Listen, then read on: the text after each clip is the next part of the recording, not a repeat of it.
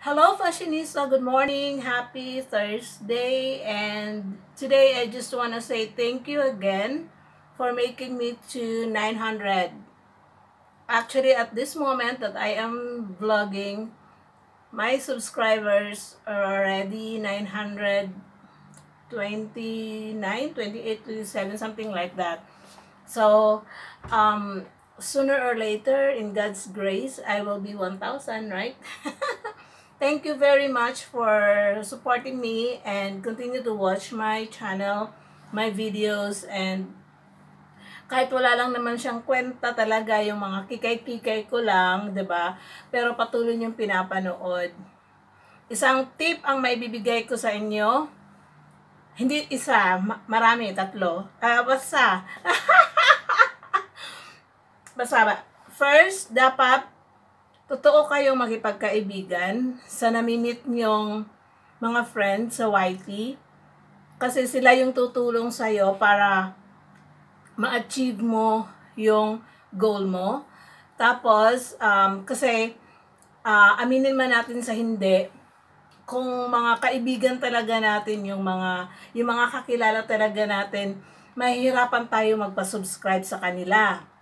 'Di ba? Mahihirapan tayong magpa-subscribe sa kanila kasi lalo na sa mga Pilipino, 'di ba? Kasi medyo mayroon tayong ugali na yung crab mentality, 'di ba? So, ito talaga based on my own experience.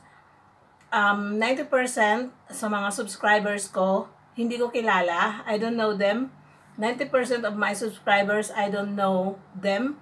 They just become my subscriber and we just become friends dito sa YT. So, lahat ng comment sa mga videos ko, I see to it to reply.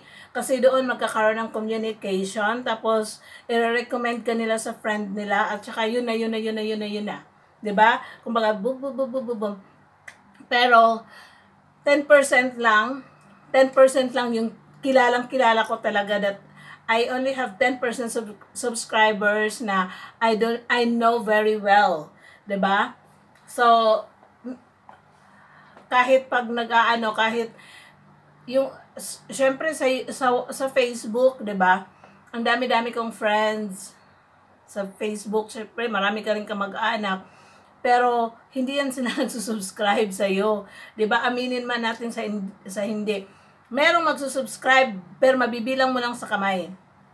'Di ba? At alam ko 'yon dahil monitored ko ang aking channel. I know who are the people subscribing me. Kasi andun yun, 'di ba? Na, parang sa Facebook, yung friends list, andun din yung mga, yung mga subscribers mo. Kaya natatawa na lang ako na, minsan, gabi-gabi kasi before I sleep, talagang binibisigit ako yung mga subscribers ko, yung mga channel nila, pinapanood ko yung mga videos, nagbibigay ako ng WH sa isa't isa.